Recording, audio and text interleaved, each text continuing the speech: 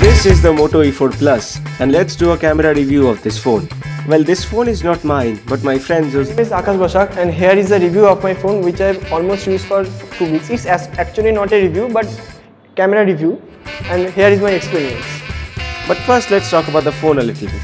The Moto E4 Plus got released a month back as a MediaTek 6737 processor with 3GB of RAM. It comes with Android Nougat out of the box, and it also has Dolby integration for a better audio quality. Now about the camera. This phone has a rear camera of 13 megapixels and a front camera of 5 megapixels with a front flash, which is pretty powerful. Let me show you the UI of the camera.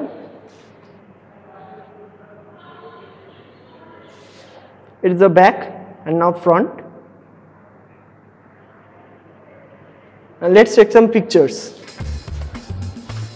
The 13 megapixel back camera takes pretty good pictures. The colors are very accurate and pictures have nice details to it.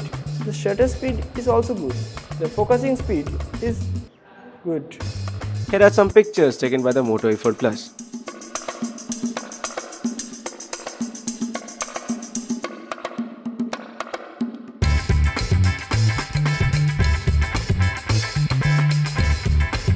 Now some pictures taken by the front camera of the Moto E4 Plus. Just for comparison, here are 2 pictures taken by the Moto E4 Plus and the Moto Z Play.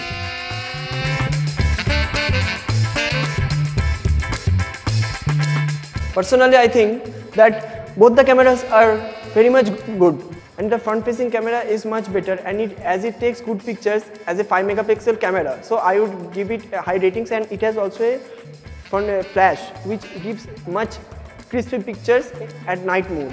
Now this phone does not have the manual controls as that of the Moto G series or the Moto Z series, or neither does it have the slow motion video recording.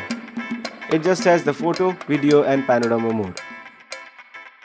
Here is the video clip of the back camera.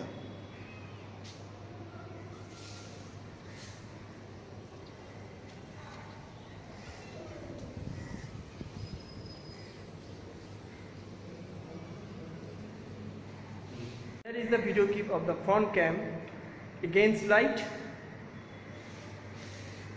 with light. I like this phone very much, and it has a metal body. Comes with latest Android and runs lag free, and the camera is pretty good. And that's all. Thank you. The Moto E series had some major updates since it was launched. Now, 4 generations later, this device has all the things that I wished I would have when I had my Moto E first generation. And that's basically it for the camera review of the Moto E4 Plus. Thank you for watching. We'll see you next time.